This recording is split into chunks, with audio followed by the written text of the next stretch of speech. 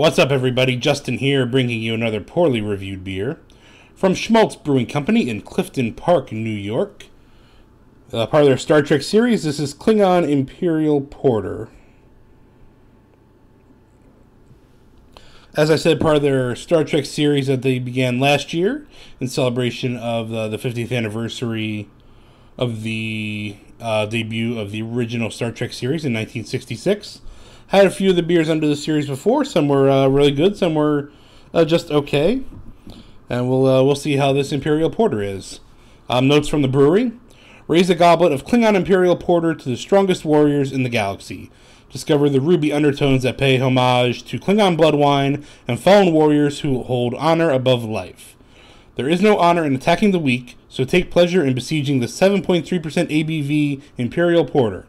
But like this mighty elixir, Klingons also have a sweet side. Witness the wedding ritual where the gods forge two hearts so strong that once joined together they cannot be opposed. Just ignore the part of the ceremony where the groom swings his bat'leth at the bride. A Klingon proverb states death is an experience best shared, and so is the first Star Trek limited release of 2017. Qapla'. Qapla' is kind of Klingon for good luck, best wishes, so forth. Malt used, specialty 2-row, Vienna, Melanoidin Crystal, Honey, and Pale Chocolate. Hops used, Columbus and Vanguard. Okay.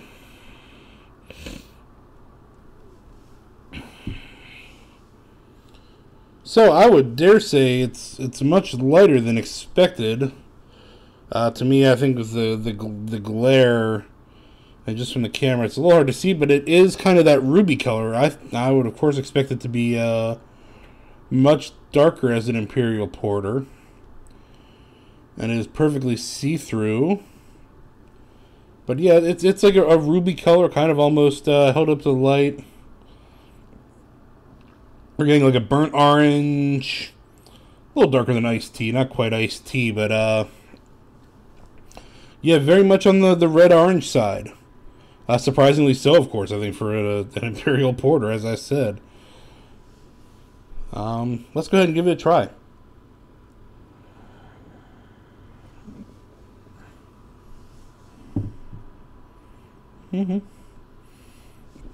So despite the color, there certainly are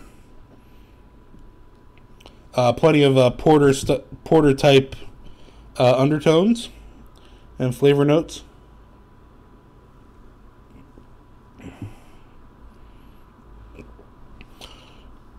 Definitely getting some chocolate.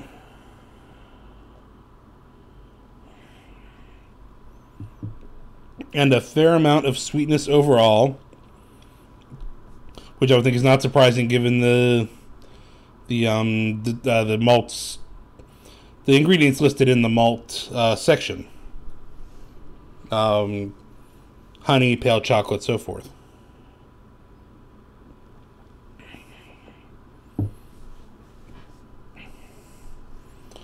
There's also kind of towards the very end the sweet excuse me, the sweetness is pretty prevalent overall. Towards the end, there's a bit of a bitter roast note, maybe a bitter chocolate note as well.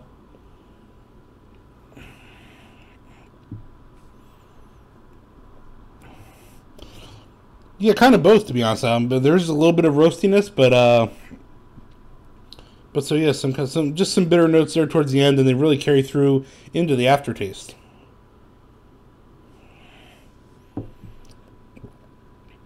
I would just kind of say that, like, body-wise, and I'm just going to kind of address a general makeup kind of a situation.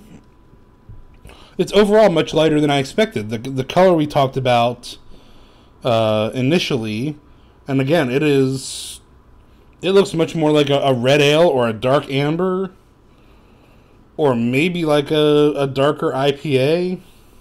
It does not look like your traditional porter or Imperial Porter in terms of color. I expected a little bit more of a little bit higher ABV. Only, quote unquote, only 7.3, but of course I think we see these kinds of styles, Imperial Porters, Imperial Stouts, and so forth. All these Imperial versions of styles, and they tend to be really ramped up in the alcohol department. And to me, 7.3 is relatively it's high overall. It's relatively low for the style. And then just body wise, it's maybe a medium, but it's not as heavy as I was expecting. So that was a bit of a surprise for me. It kind of almost plays more like a red ale than a real, like, robust porter.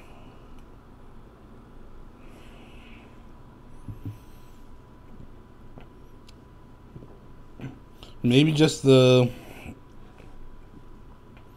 slight ramping up of the ABV took a lot of the body out of it, but it's not an unenjoyable beer. Frankly, it tastes very good, but it's just a surprising drinking experience to me. Frankly, I don't even know if I'm doing it justice in terms of an overall description. Again, there's a little bit of just kind of dark beer notes there, but there's it's certainly a porter, but it just feels like on the description it could almost be, again, like a really robust red ale or brown ale or I don't know, Imperial Amber something like that. It's an enjoyable beer, but it's not quite, certainly not what I was expecting. But nothing wrong with that. Nothing wrong with things being different. I am certainly going to drink the rest of it, so maybe that's the bottom line. I find it enjoyable, and I am going to drink the rest of it.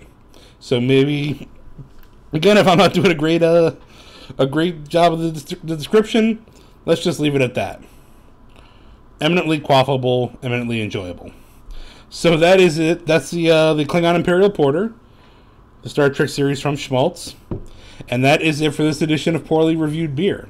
You can find all my reviews, both video and written, along with news commentary and more, at poorlyreviewedbeer.com. Also, check out PRB on Twitter, Facebook, Instagram, and Untappd. You'll find those links and usernames in the description below.